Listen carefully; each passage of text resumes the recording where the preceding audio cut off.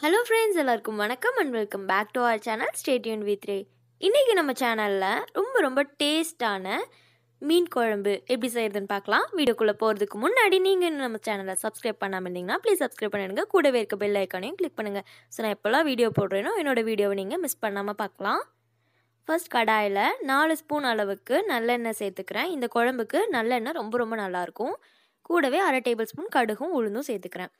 1/4 table spoon வெந்தயம். இதெல்லாம் பொரிஞ்சதும் ஒரு கொத்து கருவேப்பிலை, ஒரு பெரிய வெங்காயம் நல்லா சாப் பண்ணி வச்சுருக்கேன், அதையும் ஆட் பண்ணிக்கிறேன். இது கூடவே 5 பல்லளவுக்கு பூண்டை சின்னதாக நறுக்கி சேர்த்துக்கிறேன். ஒரே ஒரு மீடியம் சைஸ் தக்காளி, அதையும் சாப் பண்ணி சேர்த்துக்கிறேன். தக்காளி நல்லா மசிஞ்சு வரட்டும்.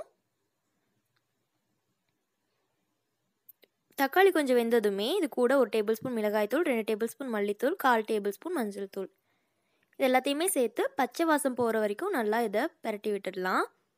மசாலாவோட பச்சை வாசம் போனக்கப்புறம் தான் நம்ம அடுத்து எந்த பொருளாக இருந்தாலுமே சேர்க்கணும், இல்லைனா குழம்பு ஃபுல்லாக அந்த ஸ்மெல் அடிச்சுட்டே இருக்கும். இப்போது ஒரே ஒரு லெமன் சைஸ் அளவுக்கு, இந்த சைஸ் அளவுக்கு புளி நான் ஊற வச்சு எடுத்திருக்கேன் தண்ணியில்.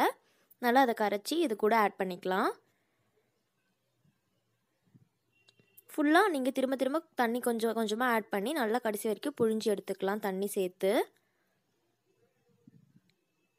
தேவையான அளவு உப்பும் சேர்த்துக்கிறேன்,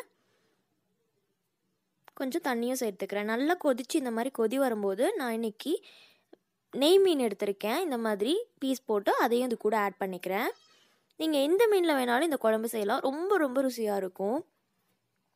ஸோ அது கொதித்து வரும்போது கொஞ்சம் நேரம் ஒரு 2 நிமிஷம் மூடி வச்சிங்கனாலே மீன் டக்குன்னு வெந்துடும்.